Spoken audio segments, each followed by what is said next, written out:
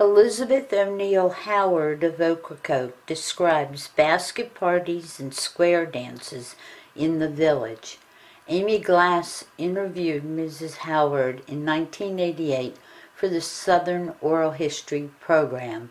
The Outer Banks Community Foundation provided funds to digitize the original recording. You were going to tell us about basket parties. Well, the reason I thought of the basket parties because they used to have them at the Ocean Waves when there wasn't a show. You know, they have basket parties and other things parties.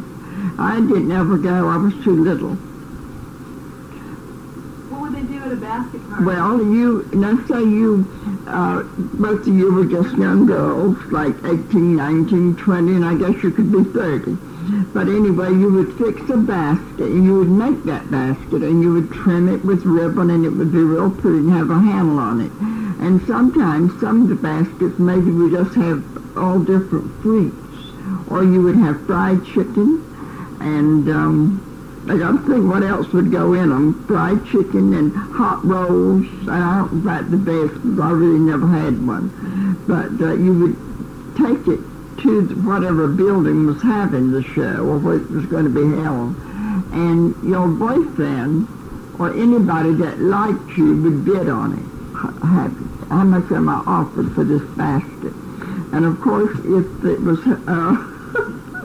if she was there and her husband was the man that she actually married was there, he would bid on her basket, but maybe somebody else liked her and they'd want to not let him have it, they'd run it out. Or if they wanted to make him mad too. Yeah, and that money would go to the church or maybe the school. Yeah, that's what they do, but I know I had a girlfriend, I wasn't here that winter, I was in school upstate, but she stayed here and worked in my daddy's store, and she made chocolate fudge and put it in a box, an ONT cotton box, and that box of fudge went for about $50, didn't it? Sullivan and Duck and Pera, all three bidding on it.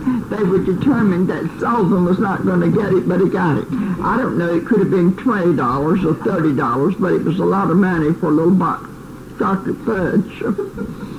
So that's how they would do it, and they'd have fun too. They were happy when they could get out there and bid on a box that belonged to her that they didn't want Alton to have or somebody else. You said you went to dances. What kind of dancing did they do?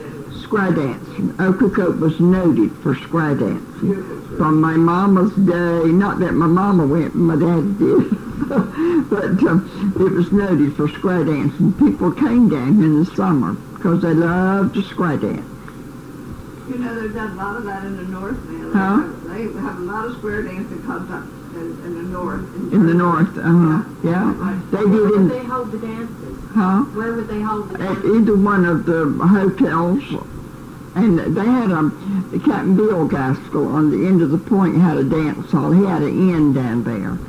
And then after years and years after I was grown, they had one built out at the Wayhead Village, a little Spanish casino. That's what it was built like, like Spanish architect. And then prior to that, they would dance maybe at Gary Bragg's, another boarding house, or at somebody else's house who would the lodge. They don't do that so much anymore. No, they have three-quarter time now. Were there local boys who played music?